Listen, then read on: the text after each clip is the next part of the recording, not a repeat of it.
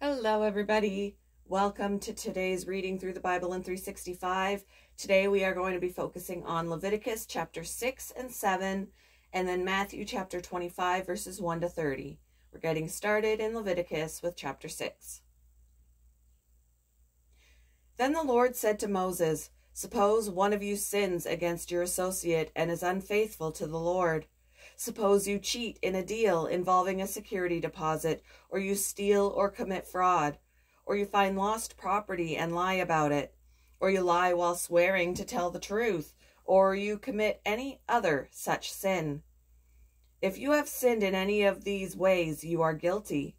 You must give back whatever you stole, or the money you took by extortion, or the security deposit, or the lost property you found, or anything obtained by swearing falsely.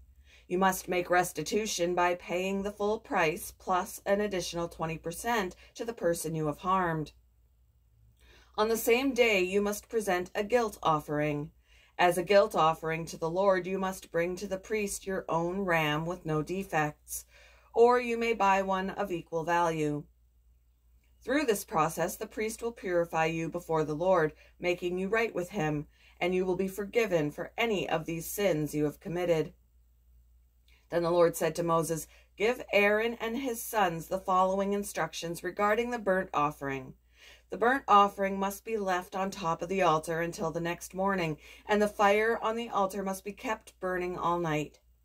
In the morning, after the priest on duty has put on his official linen clothing and linen undergarments, he must clean out the ashes of the burnt offering and put them beside the altar. Then he must take off these garments, change back into his regular clothes, and carry the ashes outside the camp to a place that is ceremonially clean. Meanwhile, the fire on the altar must be kept burning. It must never go out. Each morning, the priest will add fresh wood to the fire and arrange the burnt offering on it. He will then burn the fat of the peace offerings on it. Remember, the fire must be kept burning on the altar at all times. It must never go out." Excuse me.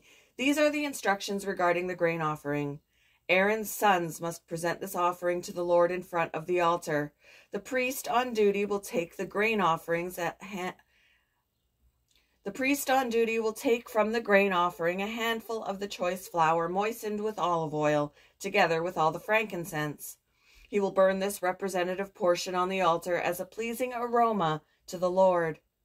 Aaron and his sons may eat the rest of the flour, but it must be baked without yeast and eaten in a sacred place within the courtyard of the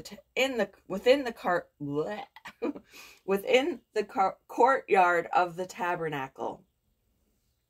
Remember, it must never be prepared with yeast. I have given it to the priests as their share of the special gifts presented to me. Like the sin offering and the guilt offering, it is most holy. Any of Aaron's male descendants may eat from the special gifts presented to the Lord. This is their permanent right from generation to generation. Anyone or anything that touches these offerings will become holy." Then the Lord said to Moses, "On the day Aaron and his sons are anointed, they must present to the Lord the standard grain offering of 2 quarts of choice flour, half to be offered in the morning and half to be offered in the evening. It must be carefully mixed with olive oil and cooked on a griddle. Then slice this grain offering and present it as a pleasing aroma to the Lord. In each generation, the high priest who succeeds Aaron must prepare this same offering. It belongs to the Lord and must be burned up completely. This is a permanent law. All such grain offerings of a priest must be burned up entirely. None of it may be eaten." Then the Lord said to Moses, "Give Aaron and his sons the following instructions regarding the sin offering. The animal given as an offering for sin is a most holy offering, and it must be slaughtered in the Lord's presence at the place where the burnt offerings are slaughtered. The priest who offers the sacrifice as a sin offering must eat his portion in a sacred place within the courtyard of the tabernacle. Anyone or anything that touches that sacrificial meat will become holy. If any of the sacrificial blood spatters on a person's clothing, the soiled garment must be washed in a sacred place. If a clay pot is used to boil the sacrificial meat, it must then be broken. If a bronze pot is used, it must be scoured and thoroughly rinsed with water. Any male from a priest's family may eat from this offering. It is most holy. But the offering for sin may not be eaten if its blood was brought into the tabernacle as an offering for purification in the holy place. It must be completely burned with fire. Chapter 7. These are the instructions for the guilt offering. It is most holy. The animal sacrificed as a guilt offering must be slaughtered at the place where the burnt offerings are slaughtered, and its blood must be splattered against all sides of the altar. The priest will then offer all its fat on the altar, including the fat of the broad tail, the fat around the internal organs, the 2 kidneys and the fat around them near the loins, and the long lobe of the liver. These are to be removed with the kidneys, and the priests will burn them on the altar as a special gift presented to the Lord. This is the guilt offering. Any male from a priest's family may eat the meat. It must be eaten in a sacred place, for it is most holy. The same instructions apply to both the guilt offering and the sin offering. Both belong to the priest who uses them to purify someone, making that person right with the Lord. In the case of the burnt offering, the priest may keep the hide of the sacrificed animal. Any grain offering that has been baked in an oven, prepared in a pan, or cooked on a griddle belongs to the priest who presents it. All other grain offerings, whether made of dry flour or flour moistened with olive oil, are to be shared equally among all the priests, the descendants of Aaron. These are the instructions regarding the different kinds of peace offerings that may be presented to the Lord. If you present your peace offering as an expression of thanksgiving, the usual animal sacrifice must be accompanied by various kinds of bread made without yeast, thin cakes mixed with olive oil, wafers spread with oil, and cakes made of choice flour mixed with olive oil. This peace offering of thanksgiving must also be accompanied by loaves of bread made with yeast. One of each kind of bread must be presented as a gift to the Lord. It will then belong to the priest who splatters the blood of the peace offering against the altar. The meat of the peace offering of thanksgiving must be eaten on the same day it is offered. None of it may be saved for the next morning. If you bring an offering to fulfill a vow or as a voluntary offering, the meat must be eaten on the same day. On the same day the sacrifice is offered, but whatever is left over may be eaten on the second day. Any meat left over until the third day must be completely burned up. If any of the meat from the peace offering is eaten on the third day, the person who presented it will not be accepted by the Lord. You will receive no credit for offering it. By then the meat will be contaminated. If you eat it, you will be punished for your sin. Meat that touches anything ceremonially unclean may not be eaten. It must be completely burned up. The rest of the meat may be eaten, but only by people who are ceremonially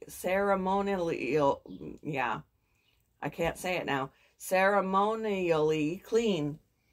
If you are ceremonially, that word unclean, and you eat meat from a peace offering that was presented to the Lord, you will be cut off from the community. If you touch anything that is unclean, whether it is human defilement or an unclean animal or any other unclean, detestable thing, and then eat meat from a peace offering presented to the Lord, you will be cut off from the community. Then the Lord said to Moses, "Give the following instructions to the people of Israel. You must never eat fat, whether from cattle, sheep, or goats.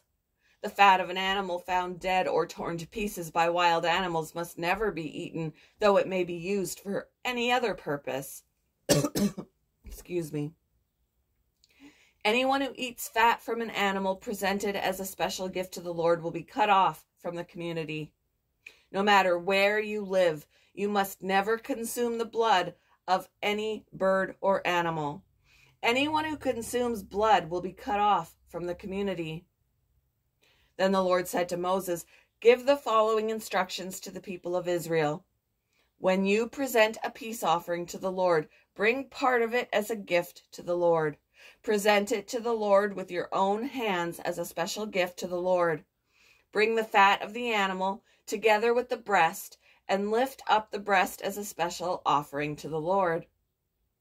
Then the priest will burn the fat on the altar, but the breast will belong to Aaron and his descendants. Give the right thigh to your peace offering to the priest as a gift. The right thigh must always be given to the priest who offers the blood and the fat of the peace offering. For I have reserved the breast of the special offering and the right thigh of the sacred offering for the priests. It is the permanent right of Aaron and his descendants to share in the peace offerings brought by the people of Israel. This is their rightful share. The special gifts presented to the Lord have been reserved for Aaron and his descendants from the time they were set apart to serve the Lord as priests. On the day they were anointed, the Lord commanded the Israelites to give these portions to the priests as their permanent share from generation to generation. These are the instructions for the burnt offering, the grain offering, the sin offering, and the guilt offering, as well as the ordination offering and the peace offering. The Lord gave these instructions to Moses on Mount Sinai when he commanded the Israelites to present their offerings to the Lord in the wilderness of Sinai. Moving on to Matthew chapter 25, verses 1 to 30. Then the kingdom of heaven will be like 10 bridesmaids who took their lamps and went to meet the bridegroom. 5 of them were foolish and 5 were wise. The 5 who were foolish didn't take enough olive oil for their lamps, but the other 5 were wise enough to take along extra oil. When the bridegroom was delayed, they all became drowsy and fell asleep. At midnight, they were roused by the shout, "Look, the bridegroom is coming! Come out and meet him!" All the bridesmaids got up and prepared their lamps. Then the 5 foolish ones asked the others, "Please, give us some of your oil because our lamps are going out." But the others replied, "We don't have enough for all of us.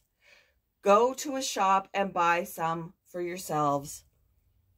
But while they were gone to buy oil, the bridegroom came. Then those who were ready went in with him to the marriage feast, and the door was locked. Later, when the other 5 bridesmaids returned, they stood outside calling, "Lord, Lord, open the door for us." But he called back, "Believe me, I don't know you. So you too must keep watch, for you do not know the day or hour of my return." Again, the kingdom of heaven can be illustrated by the story of a man going on a long trip. He called together his servants and entrusted his money to them while he was gone. He gave 5 bags of silver to one, 2 bags of silver to another, and 1 bag of silver to the last, dividing it in proportion to their abilities. He then left on his trip.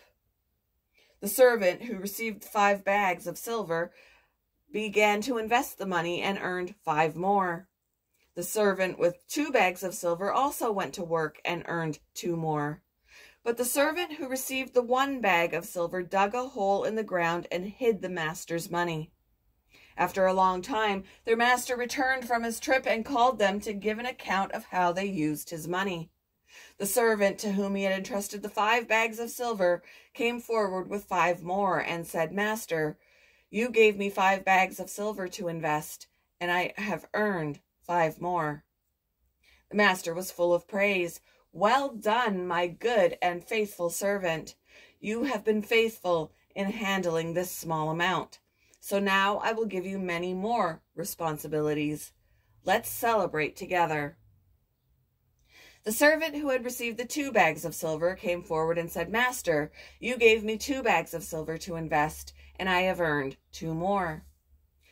The master said, "Well done, my good and faithful servant. You have been faithful in handling this small amount, so now I will give you many more responsibilities. Let's celebrate together." Then the servant with the 1 bag of silver came and said, "Master, I knew you were a harsh man, harvesting crops you didn't plant and gathering crops you didn't cultivate. I was afraid I would lose your money, so I hid it in the earth. Look, here is your money back." But the master replied, "You wicked and lazy servant. If you knew I harvested crops I didn't plant and gathered crops I didn't cultivate, why didn't you deposit my money in the bank?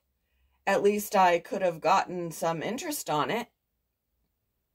Then he ordered, "Take the money from this servant and give it to the one with the 10 bags of silver. To those who use well what they are given, even more will be given, and they will have an abundance. But from those who do nothing, even what little they have will be taken away. Now throw this useless servant into outer darkness, where there will be weeping and gnashing of teeth." Thank you for joining me for today's reading through the Bible in 365. I hope you all have a wonderful Friday, and I will see you in the next one, guys. Bye.